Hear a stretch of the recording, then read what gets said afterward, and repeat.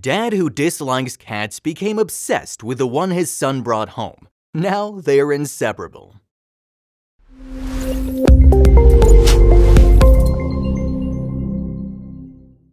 If anyone came to me saying, "Let's get a cat," I would without a shadow of a doubt say yes.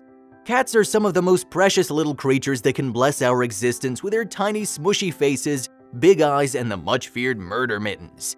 If nothing stopped me, I'd be the cattiest person anyone had ever seen, yet the dream continues.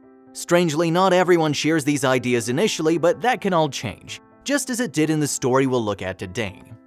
A series of TikTok videos showed the amazing power cats have on dads that didn't want them in the first place, making the men fall totally head over heels for the felines. And it's incredibly adorable and hilarious to see their relationship, giving meaning to the saying that there's no bigger love than the one shared between a dad and the pet they didn't want. Before we get into the story, leave your comments down below, like and subscribe.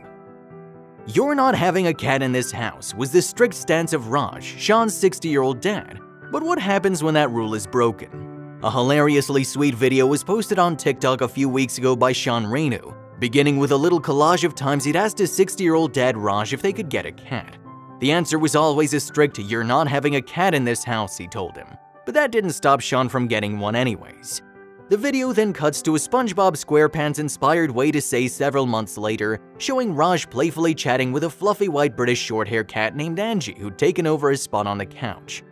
"That's my chair, I want to sit down there. I want to watch TV," he jokes with her, before asking politely if he can sit down next to her.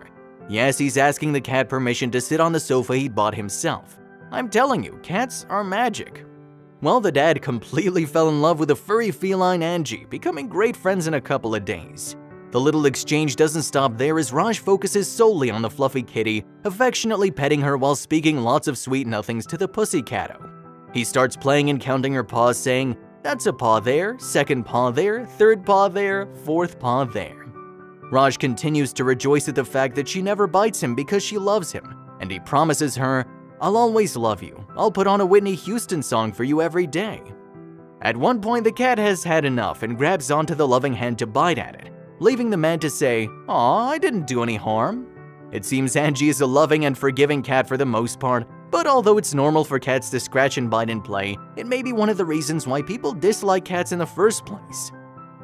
Franny Sufi, a cat expert, explained the 5 reasons why cats are avoided at all costs by some people. Some are physical, such as allergies, causing the influx of both annoying and sometimes deadly symptoms.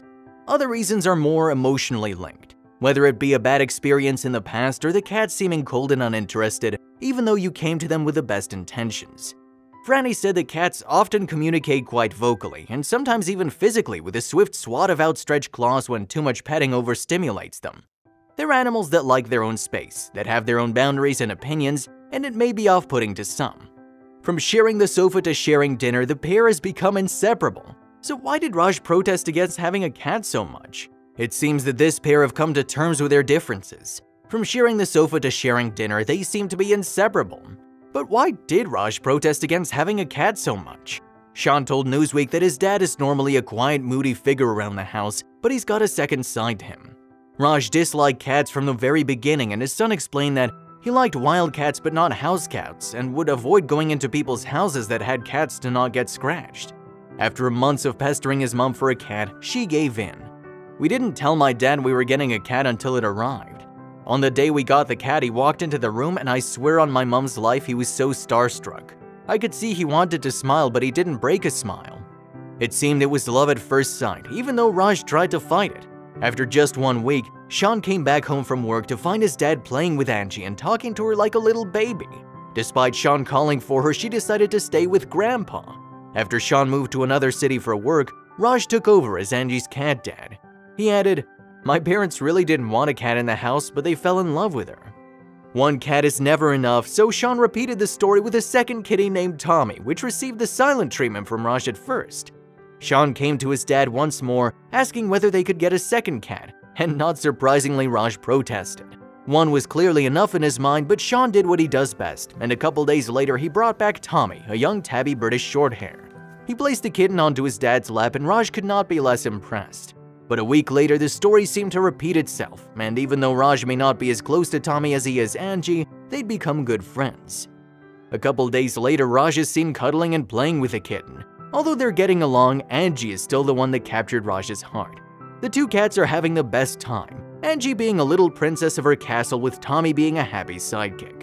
The pair of cats seem to be enjoying their lives together, causing mischief and bringing happiness to both the family and all those following their adventures on TikTok and Instagram. Since Sean had to move to another town for work, Raj has become a true cat dad. Whether you're a cat lover or prefer dogs or lizards, each animal deserves to have a loving home, where they can be cared for and safe.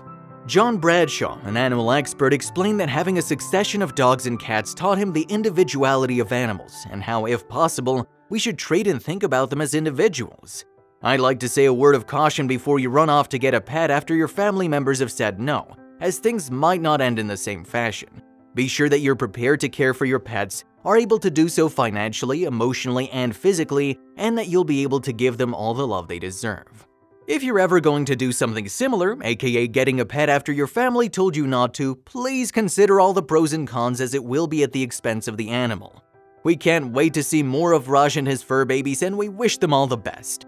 We're incredibly happy that Raj and the cats found each other and that it all worked out perfect.